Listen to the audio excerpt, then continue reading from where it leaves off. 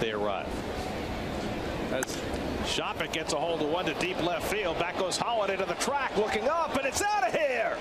Kelly Shoppach with a 2-run homer, his 8th of the year, his 3rd as a Met, and the Mets are right back in the game. It's 4-2 St. Louis.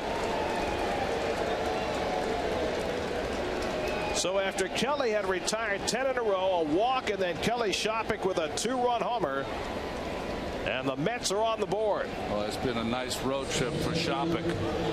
We talked about where his power is. He likes the ball up in the strike zone, above his waist, and that is just a hanging slider from Kelly and a moonshot by Shoppach. Well, he's now at 32.